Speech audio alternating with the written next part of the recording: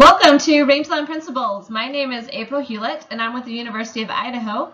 And today we're going to talk about measuring rangelands, and we're going to discuss some of the tools and methods we use to do that. So we've talked about a lot of the abiotic attributes that you might want to collect on a rangeland. Things like soil texture, soil depth, those kind of attributes are really important when we're thinking about rangeland health or trying to figure out what's happening on the rangeland. But there's also a lot of biotic attributes that we should measure, and we're going to talk about some of the vegetation attributes today. We'll start with plant species. So plant species is just a genetically unique plant, and we have hundreds, maybe even thousands of plant species on rangelands here in the West. And you can see from these pictures, these are 3 plants that you should have memorized for this class. But each one is its own plant species. So we have blue grama, we have cheatgrass, and we have tailcup lupin.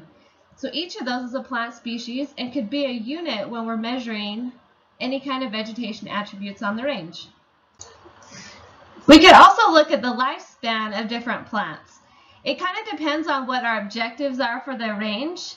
Are we interested in knowing the exact plant species, or if we understand lifespan, is that going to be enough information to understand or to gauge whether we're meeting our objectives of the range? So for example, on the last one we talked about individual species. Here is lifespan, so you could measure different plants, whether they're perennials or whether they're annuals, biennials, all of those lifespan characteristics that we discussed. Functional groups is a type of vegetation attribute that we actually measure quite a bit in rangelands. Or often, even when we collect plant species data, we'll often group it together into functional groups. And basically, when we think of functional groups, we're thinking about how plants function on the landscape, meaning where do they get their water from, how do they cycle their nutrients, and really do they respond similar to disturbance or to management. And then when we kind of start to assign those different characteristics, we start to group them together. So they're functionally similar, they're going to respond similarly on the landscape. So here's just a picture of some functional groups that we often use in range. So you can see that we have deep-rooted perennial bunch grasses, for example. This is a blue bunch plant. You can see the roots. You can see that it's going to act differently than, say, the shallow-rooted perennial bunch grass that's next to it, which is Poa secunda. So they have different profiles in the soil where they can access different nutrients, and so they behave a little bit different when there's disturbances or any kind of management practices. Sagebrush, again, is a taproot species. It often uses water and resources that can't be accessed by deep-rooted perennial bunch grasses because it can go much deeper in the soil profile. So those are just a few of the categories that we might want to use when we're thinking about functional groups. There are a lot of different monitoring methods that you can use to measure rangelands. We're going to discuss these 6 today, but know that there are a lot of different methods that can help you monitor whether you're achieving the objectives that you set for the landscape or not. A lot of times when we're choosing monitoring methods, we think about those SMART objectives, and one of those categories is to make sure that it's realistic, and we want to make sure that we have resources to actually monitor what we want. So we want to make sure it's efficient and effective. Frequency is one of the methods that is used here and there in rangelands. It's a measure of how often a plant occurs within a certain sample area. So it's a lot of time present absence type data. From that, we can get proportions of time that it occurs over the whole number of plots that we examined. So for example, let's say that these are the plots that we measured on the rangeland. And again, all plants that you should be familiar with for this class. And so if I say, what is the frequency of cheatgrass, for example? You could look at these pictures and see that in these 5 sample areas that I'm looking at, cheatgrass is in 2 out of the 5 observations. So therefore, we could say the frequency is 40%. So what if I say, what is the frequency of sagebrush?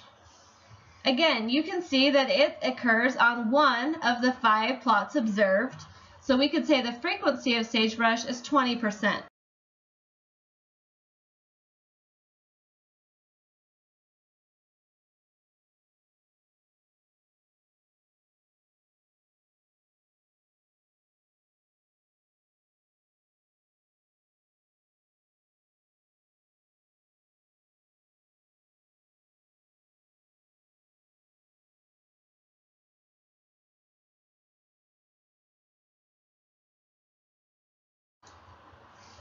Another method would be to measure density, and density is the number of individuals per unit area.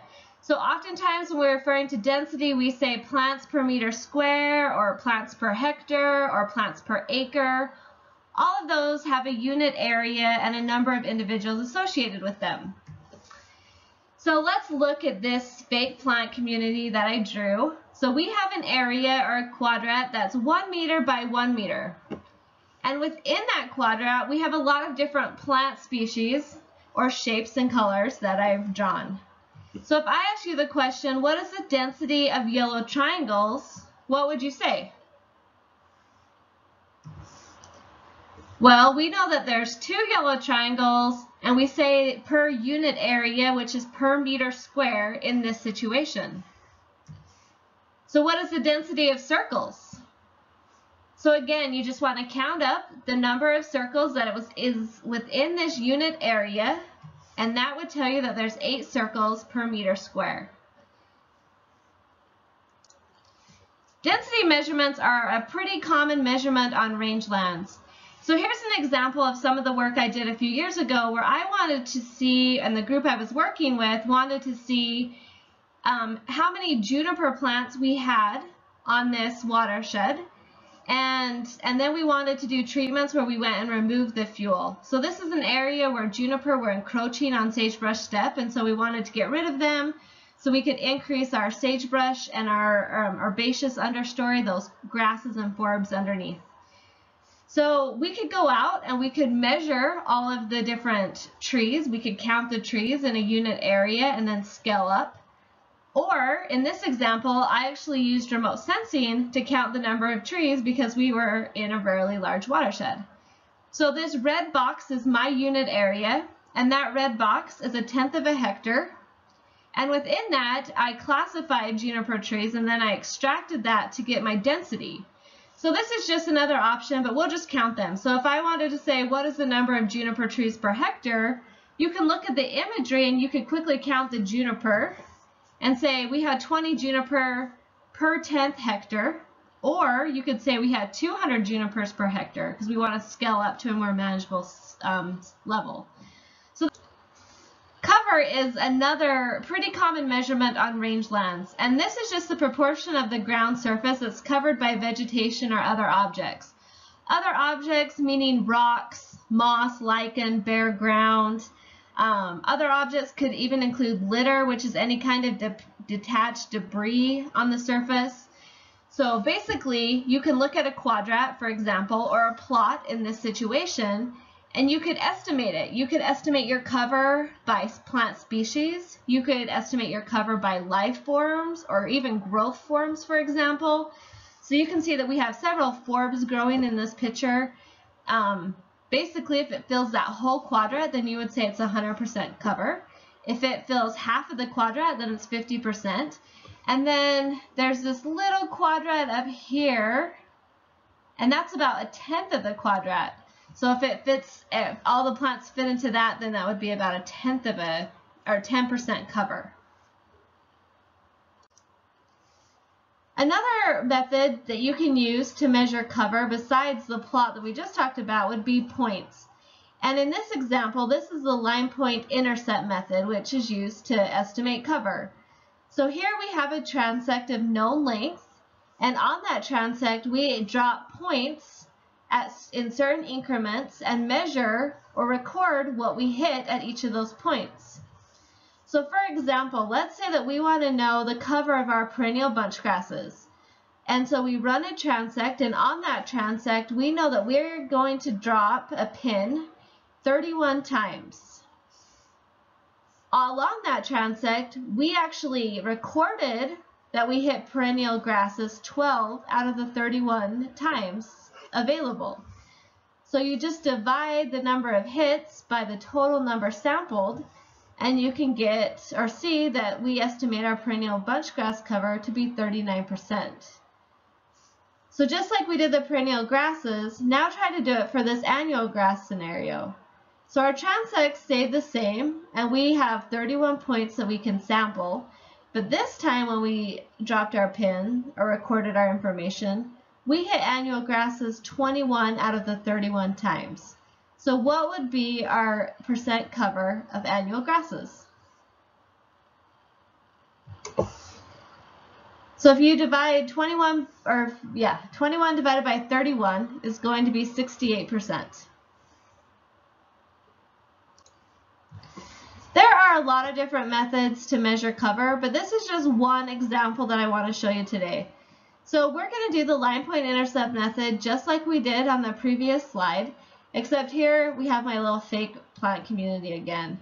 So here I have 3 transects, and they're the purple lines. And on each of those transects, I drop a pin 4 times, and that's marked by those X's. So if I ask the question, estimate the cover of red circles using line point intercept, what would you do? Hopefully you would look at the plot and you would go down each of the transects and count the number of times that you hit red circles. So for example, we hit a red circle right here, and then we keep moving along the transect. We hit a red circle here. We didn't hit any red circles in that center transect. And on the far right transect, we hit a red circle once. So you would say that we hit the red circle 3 times out of the 12 points that we sampled. So our estimated cover for this plot would be 25%. Another method we use quite regularly on rangelands is biomass. So biomass is super important because it helps us know how productive our site is and also influences a lot of our management strategies. So biomass is just the total weight of living organisms, including plant and animals, for a given area. Often, when we're measuring biomass, most of the time we actually go out and we start clipping different known areas, and then we take the plants that we clipped or the litter and we put it in bags and we dry it, and then we get an estimated weight for a certain area. So here, for example, is our quadrat just like we have, and there's a few different ways you can clip vegetation. You could clip it by this season's growth, for example, if you're interested in just looking at your productivity that one year. You can clip it by different functional groups, which is something that I often do. I like to see how much biomass my annual grasses, for example, are producing versus my perennial species that are more ideal. So often separate them and bag them in individual bags. Once we have everything bagged, we go back to the lab, we dry it out, and then we make estimates typically of how much biomass we have on the landscape. So for example, I'm doing a study right now where I'm using cows to winter graze a certain area that has a lot of medusa head. And medusa head is an invasive annual grass, and it's just a pain, just like cheatgrass. But basically the idea is to put the cows out there in the winter so that they can graze the medusa head, which is fairly palatable that time of year, but won't injure our native perennial bunch grasses because they're dormant because it's over winter. So I'm going out next week, for example, and I'm going to clip a bunch of plots, and then I'm going to put the cows out. And then after the cows, I'm going to go clip again so I can see how much biomass I started with and then how much we were actually able to reduce it with our cows. So that's just an example of when you might want to use biomass.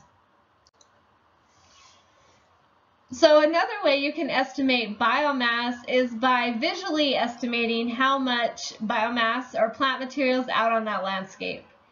So this is a good method once you have calibrated yourself and get an idea about the pounds per acre that you're working with. So when I'm doing any kind of studies, I like to clip for quite a while before I feel comfortable making visual estimates of my biomass. But other people have really calibrated their eyes and can make pretty good estimates. So this is one that you really have to practice, I think, to get right. But anyways, I like this image because it tells us the precipitation and also tells us the biomass or the production in pounds per acre. So you can see in that 1957 example, this is crested wheatgrass, and it's about 846 pounds per acre. And then you can see in 1960 we had a decline in our precipitation, and we also had a decline in our production. So obviously you can see that we have less biomass, and visually it's estimated to be about 186 pounds per acre. So you could do that for the same on the bottom. So again, you had a great year where you had high production, followed by a lower production year. So you can see the fluctuation in biomass. So again, oftentimes biomass isn't used when we're trying to assess whether a community is always healthy or not, because it does fluctuate a lot by precipitation. But it gives us it's a great tool to help us manage the land. So if we're looking at fuels, for example, and fuel continuity, biomass is pretty good because we can get a lot of information about whether our fuels are connected. Or say that we're a livestock producer. We want to make sure that we're utilizing the resources that we have, those renewable resources, so we can be somewhat flexible based on precipitation and production. So we just talked about biomass, and we focused on herbaceous materials, grasses mainly, but we also need to know our biomass of some of our woody species like shrubs and trees. And this is important when we're doing any kind of studies, again, whether we're looking at fuels or whether we're looking at bioenergy, carbon sequestration. All of that needs biomass to really understand what's happening on the landscape. So we can't really go and clip a ton of sagebrush, but luckily a lot of people have clipped a lot, and we have some really nice parametric equations. So when I'm out in the field, I usually clip some, obviously, but then I can measure volume of different plants. And to do that, we measure the height of different plants, and then we often take 2 diameter methods or measurements so we can get a volume of that plant. And then we put them into different equations to estimate biomass, and it works pretty efficiently. It's way easier than going and cutting a bunch of juniper trees, for example. Okay, one more quick example about biomass. This is from some of my research in the past, and again, I'm on a watershed scale, and I want to know the biomass of pinyon juniper trees. So I can't go and even measure the volume of all the trees, so we used remote sensing techniques to estimate our biomass. So basically, for a known area, we estimated the cover of juniper trees, and we used remote sensing to do that, and then we fit it into different equations that we developed to estimate biomass. And we got a really nice relationship between cover and biomass. So it helped us understand on a landscape scale how much production we had at the site, and really decide on strategies to remove it from the landscape, because again, it was encroaching on sagebrush steppe areas. Structure is another great attribute that often is measured on rangelands, and structure is the 3-dimensional arrangement of a plant community. And this is really important, especially when we're considering wildlife species. So we know that we want diversity on our landscape, and that includes plants as well as structure. We want areas where we have hiding cover, where we have thermal cover, but we also want to make sure that we are conscious about areas that might not have any cover. It just depends on the species that you're managing for and also your goals. So here's an example of a cover board method on your left, or the robopole on your right. And these are basically to measure the height as well as the vertical density, and to look at visual obstruction methods for different wildlife species. Structure is also really important when you're thinking about fuels on a landscape. Structure can refer to maybe how a plant, for example, accumulates litter, and that's going to change fuel dynamics and fire dynamics. So here's another example of one of my research projects where I'm just looking at plant mortality of a bunchgrass. So I want to look at a bunch of different types or species of plants, and they collect litter different ways. So the structures change, which then changes the dynamics with fire. And sometimes you have higher mortality in some plants than you do in others, but it's good to know so you can structure your restoration methods accordingly. Plant composition is another thing that we often want to know on a landscape, and plant composition refers to the proportion of the community based on biomass or cover of various plants or life forms, depending on the questions that you're going to ask. So this is really important because it gives you an idea of dominance on the landscape, and that can help you, again, plan what kind of management activities you might want to do, or to measure whether you're actually moving in the right direction according to your objectives. So we're actually going to calculate the plant composition for this hypothetical community. So here you can see on our functional groups, we have shrubs, we have tall grasses, short grasses, perennial and annual forbs, and annual grasses that are introduced, so things like cheatgrass. And then we have the foliar cover that we estimated. So we would have went out with quadrats or using the line point intercept method and collected cover information for that community. We then want to calculate the plant composition. So to do that, it's a two-step process. The first thing you want to do is sum up the total cover that you have. So here we added 40, 30, 15, 18, 5, and 2, and we got a foliar cover of 110. We then want to calculate the composition of those functional groups. So we divide each of the individual foliar covers by the total foliar covers and then multiply it by 100% to get the composition. So for example, for shrubs, we have 40% cover, and we want to divide that by our total cover, which is 110. We then multiply it by 100, and we get 36.4%. So now on your note guide, you have this table, and I would like you to go through and calculate the composition for each of these different functional groups. And here are the answers for the plant composition table. Just a helpful hint, make sure that you can do all the calculations that we've talked about today. Whether that's frequency, density, cover, or plant composition, all of them are fair game for the next exam. So just make sure that you understand the process and the calculations, and if you don't, then please contact your instructor. Your bonus method that we're just going to hurry and talk about is photo monitoring. And we talked a little bit about photo monitoring in the last lecture, but I just want to re-emphasize that this is a great place to start anytime you're doing monitoring. And if you don't have time or resources to do any of the other strategies, at least do photo monitoring. You can whip out your phone, follow a few different rules, and take some photos that can be really useful to understand change on the landscape. So here's a photo that's looking down on a plot. It's a 1 by 1 meter or a 1 meter square plot. And then the photo on the right is one of a landscape.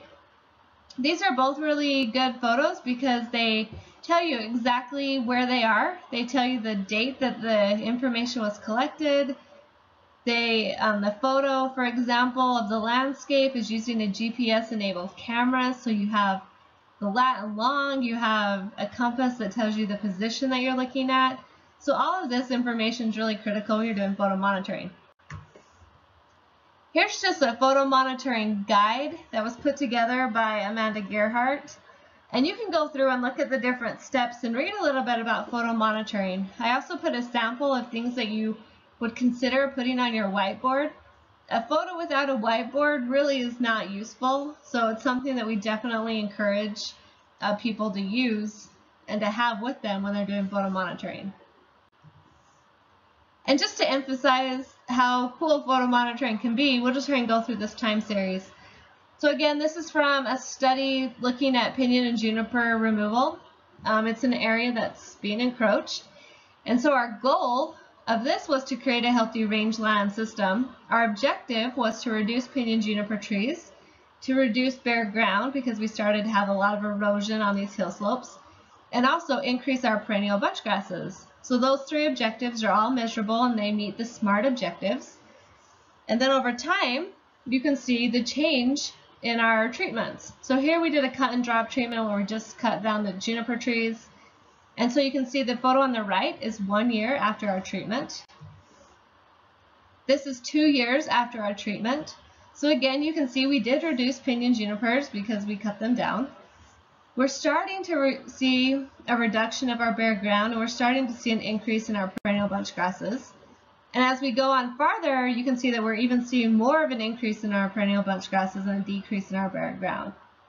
So even just doing repeated photos can really help you assess whether you're meeting your objectives. And again, if your resources are limited, this is a great place to start. We barely scratched the surface of some of the monitoring techniques that you could use on rangeland. And because of that, I would encourage you to go and look at the Landscape Toolbox. This is a great website that tells you and shows you, it has video training, it's very descriptive on different monitoring techniques that you could use to measure whether you're moving in the right direction on the rangeland or whether you're meeting your objectives and goals. So again, here's a link to the website. Take a few minutes today to at least go in and familiarize yourself with the tools that are there. And we're pretty lucky at the University of Idaho. One of the main people that put this together is Dr. Jason Carl, who's now at the University of Idaho. So if you have any questions about it, I'm sure he would be more than willing to help you walk through it, as would I. So it's a really great tool. Again, I encourage you to take a few minutes to look at it.